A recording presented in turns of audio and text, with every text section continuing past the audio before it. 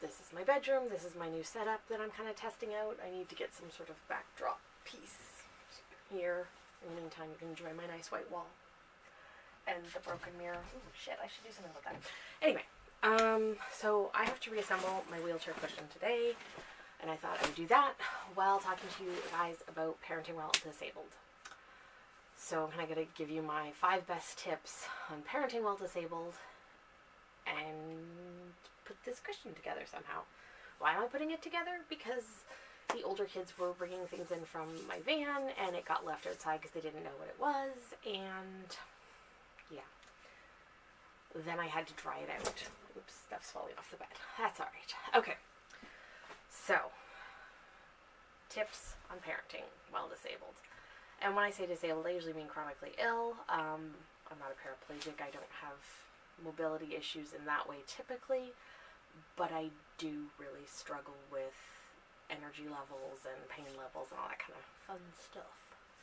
Alright, so tip number 1 is set expectations. When I'm setting rules for my kids around the house, I want to set rules that I can enforce when I'm having a bad day as well as when I'm having a good day, because it doesn't do anybody any good if I'm not able to enforce rules and they change day to day. So things like, my kids know that when they get up in the morning and it's not a school day, that they are okay to turn the TV on and watch it until I come out and give them a 5-minute warning. Now, on a day when I'm feeling okay and we're going out somewhere, that 5-minute warning might be after only an hour. And on a day when I'm really feeling like run over crap, it might be more like noon, 1 o'clock before we get around to turning the TV off. And that's okay, because the expectation is still the same. They got up, they watched TV, and I gave them a warning before we turned it off. Related is tip number 2. Oh, first I should look at this. So, this is my cushion back. And this says bottom rear. Okay. Tip number 2 is corral and contain. When my kids were littler, I basically had a living room that they could play in that was like a giant playpen. It was baby-proofed within an inch of its life, even with for the older kids. I could lay on the couch, I could doze, and I knew that nothing in that room was going to hurt them. I hear my roommates, or possibly the heat. I don't know. Anyway. Older kids, I use technology, and I use, again, setting boundaries. My kids know they're not allowed to leave. My school-age kids know they're not allowed to leave the yard without asking me. The older kids know that they need to tell me where they're going, whether, you know, all kind of normal parenting things, but it gets a little bit more important when they know you can't chase after them. That it's set up in a way that they understand why I'm doing it, and yeah. Anyway. Alright, step number 2 of this thing. This is so loud. I love how everything is labeled. Alright.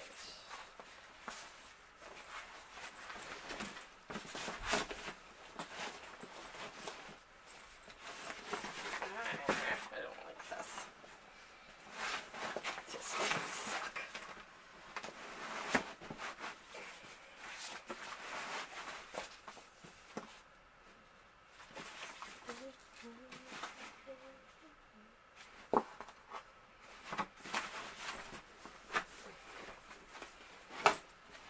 Alright. So, along with using technology to help me track my kids and setting up safe spaces, I always say I need it's a really loud zipper. Like a secondary space. Kind of how when you're new to parenting, people often talk about how you need a second diapering station if you have a 2-level house. If you're having a crappy need to stay laying down or sitting down kind of day, you need a secondary station where you can do that.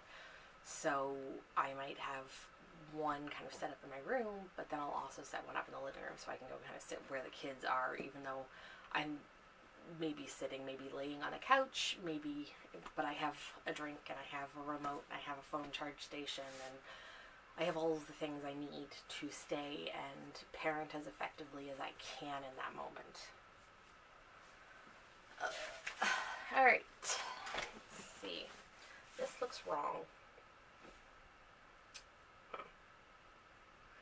manual to this somewhere. I bet that's upside down.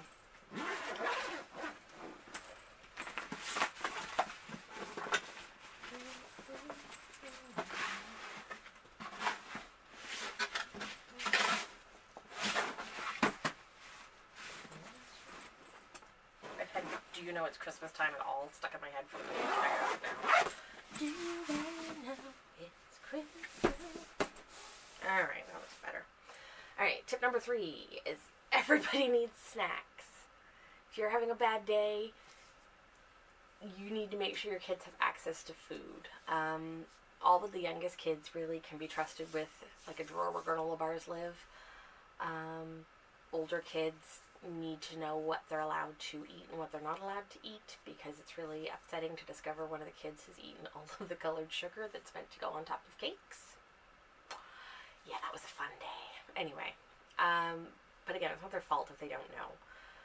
So, you know, you're allowed to eat whatever fruit you want. You can have one of these granola bars. And for the most part, most kids, in most of the time, because nothing is universal, will stick to what they know as long as they're able to feed themselves. And older kids can be really helpful. They can, same thing kind of with that morning routine my kids have. They know that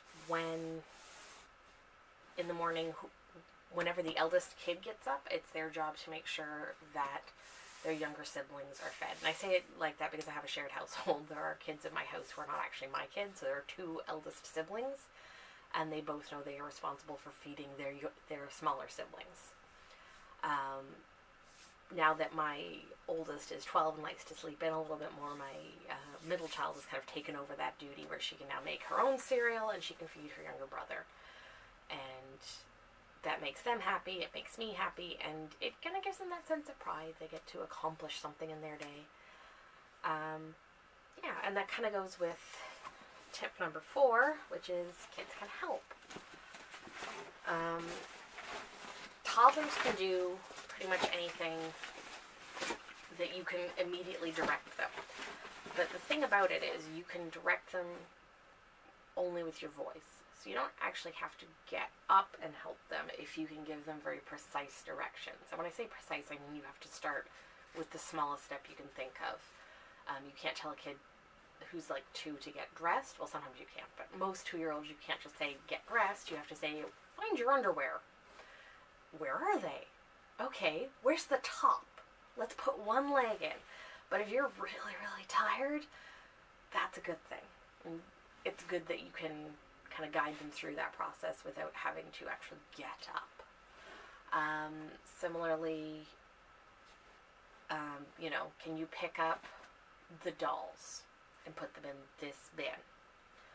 And along with all of those things comes with setting things up so that your children can be independent. Because the more independent your children can be, the easier it's going to be on you. And I think sometimes that comes with a certain amount of letting go. I mean, sometimes my kids don't put their laundry away exactly the way I would like them to do it. But it's away, and I don't have the energy to chase after it and make sure it gets done. And it's better that they put it away incorrectly than it stays in a basket for the next week and a half. So, preschoolers absolutely love jobs and love routines. So any job that they can do regularly, like clearing the table after a meal, or setting the table before a meal, or it's my job to pick up red Legos, or put my boots where my boots go, or any of those really small jobs. They're also really good, both toddlers and preschoolers, at pushing laundry baskets. And it's actually really good, especially I live in Canada, in the winter.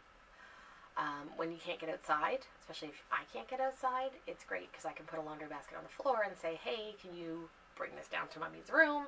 And they can slide it along the floor. So they got to do some work that involved kind of their gross motor muscles, and I got my basket where I needed it to go without having to pick it up.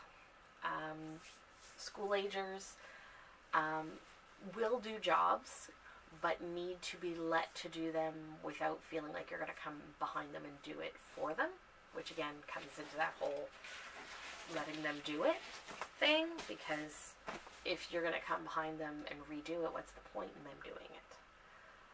So you kind of have to let go of perfection, but again, the dishes got put away, maybe not in the right places, but they're away. Sure.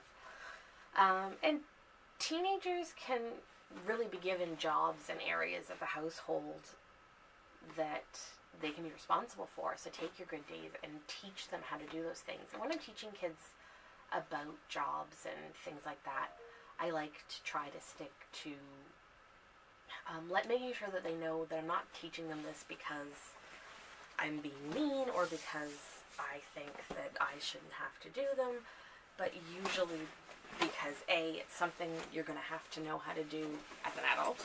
I want to send functioning adults as best as possible out into the world.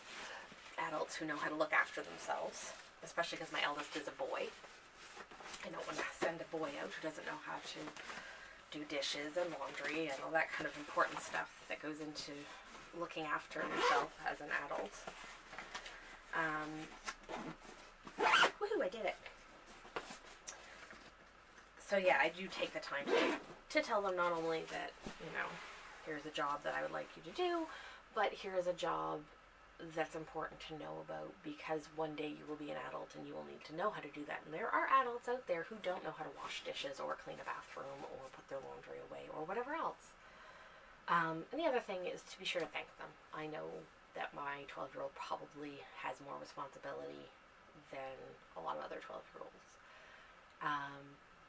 Some of that is because I've asked it, but a lot of it's because he's volunteered, because he can see that I'm struggling, and he's a good kid, and he wants to help. So I can't always do the job for him, but I can always make sure to thank him, and I can make sure he knows that it isn't actually his responsibility to do that, and that I appreciate the help. Tip number 5 is kind of about feeding people. Feeding people is important. I mean, really, at the end of the day, if the kids are fed and they're clean and for the mostly clean, and they're happy, you've succeeded. And having realistic expectations of what you can get done on a bad day is important. So yeah, my tip number 5 is live the leftover life. On a good day, if you're cooking, cook a big portion, and then freeze it or stick it in the refrigerator, or find a way to store it so that you can eat it on a bad day, because on a bad day, leftovers are your friend. Yeah. What are some other tips? This is a trickier thing to do with teenagers in the house now, because they eat everything and there are never any leftovers. It can also be tricky if you don't have a lot of freezer space, but there are a lot of tips out there on how to store food in the most space efficient ways. My roommate has a really good trick where if you're going to put, like, say, soup or something in a baggie, then you lay the baggie down and kind of squish it down so it lays flat, and then you can kind of stack a whole bunch of them on top of each other. I mean, there are a lot of resources out there now on things like batch cooking and those meal box things that you can have sent to your house.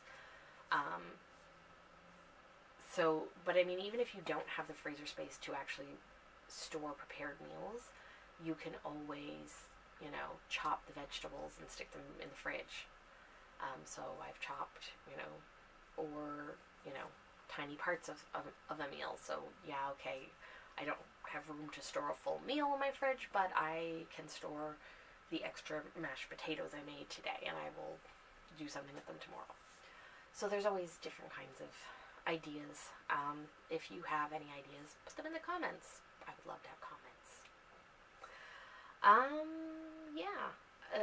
You can also, going back to that kind of snack idea, you can, on those good days, take advantage of it and put some dry things into portioned out baggies, so that, again, your preschooler knows they can have one baggie of crackers, not the whole box, and, you know, it keeps it from being spread all over the house.